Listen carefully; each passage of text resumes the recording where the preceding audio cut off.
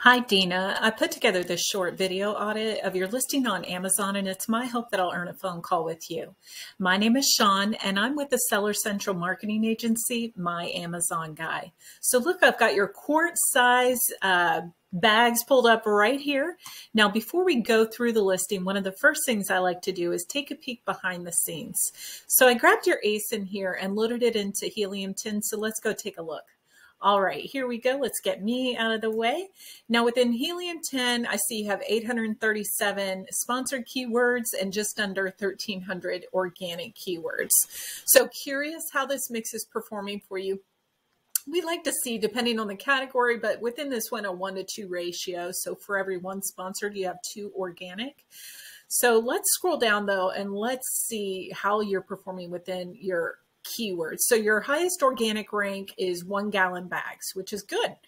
All right. And then looking here, not a lot of search traffic within those. Let's look at your sponsored keywords and see how those are performing. Here we go. Click on that. Should have clicked on that earlier. Sorry. But we want to see more search traffic within your sponsored keywords. All right. Food storage, bags, quart, Ziploc, bags, gallon storage. Okay, but see, that's got the K, so I think people aren't searching with that as much. So yeah, not some here, but not a lot of search traffic. So I know it's a competitive category. Let's see currently what keywords are being used the most within this category. Okay, dog food, and thinking of storage for that. Ziploc bag storage organizer. No, Ziploc bags. Wow. So this one, I swore I would have seen you here. Food storage even. And in the, I mean, your page is deep here. It's gonna, okay, so clearly you see within the top searched keywords, you're either pages deep, you're never gonna be, within this on the top of the ranking. As a matter of fact, let's look at your sponsored keywords. I mean, maybe just a handful of times you'll be #1. So interesting, but let's go back to your listing. I know search and pay-per-click, it's not set it and forget it. You've always got to work it. So back here to your listing. So I want to scroll down here. It looks like you've got 6 images. Okay, so this is obviously the first image you got to put on there. I wonder if there's a way where you can make this a little more apparent. I mean, you can see it here in these images, but on that first image, curious if maybe if you had the box, what kind of package does it come in? Something behind it, where you can see the date and contents. Because when I first looked at this listing, I didn't know you could write on these bags. I think that's fantastic. I like that. So I've seen bags similar to this. And then over here, all right, so, and here we go. We've got the thickness and the measurements of it. So interesting. I would add video and more images like this, possibly look at breaking up your first image. Again, I didn't know you can write on it. I think that's a big selling value. Maybe something behind the image to break it apart from the white. Now your title is good. It is very long. You can have upwards of 200 characters, but you've got a lot of punctuation in here that's not necessary. I would take that out and, maybe look to add another word if you could. Now, as we scroll down, I see you've got your parentage here. So it looks like, okay, I think I clicked on this earlier. So you've got the gallon size bags where they can get 250 of them there. Oh, and you've only got 7 left in stock. And then you've got the quart size bags here. So interesting. I love the parentage, by the way. Continue doing that.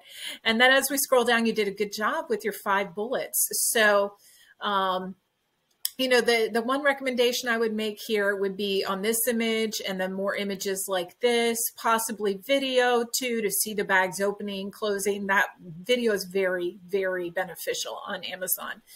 And then scrolling down, I want to take a peek at your branding down here. Oh, you don't have anything. Oh, that's unfortunate. Now I looked at, because I know you've also got breast milk containers, and I looked there, and if I remember correctly, you had some branding here. Okay, scrolling down. Okay, yeah, you do have branding. So let's look at this while we're here. Okay, so I'm curious if you're changing the names or what, because this is Zip It All. And that is not the bag, the other bag was called. So I want to look real quick since I'm on your listing here, look at your alt text. So brand name, breast milk storage bags. So you've got a little duplication there, secure storage, resealable, freezer safe, food safe storage. You've got a lot of repetition here. Okay, more repetition. Okay, more repetition. So think about, you know, the keywords that we saw. And I know this is a different type of bag, but your alt text behind your images has got a lot of duplication in it. So I would absolutely update that and fix that. Let's go back though to your bag while we have it here. So back on the bag, I just want to show you an example, and I'm sure you've seen this. This is the #2 selling plastic storage or disposable storage here. I didn't want to go on to Amazon's, but this is the #2 selling storage bag on Amazon, quart size. And if you look here, they've got their 6 images, you know, clear. You can see they've got video, even parentage. But look at this branding they did down here, right? You can't go wrong with this branding. This is shown to increase your average order value. It drives organic traffic, which equates to a higher conversion ratio. And I just want to show you one last example, not to compare your listing product, but just to look at this listing. We put it together for a company called Age of Sage. It's a box set of 4 bars of men's soap. You see they've got 6 images, 2 videos. They've got a long title, parentage, tons of text here. But remember, this was a box set of men's soap. And as you scroll down, made by the Age of Sage, look at this branding, right?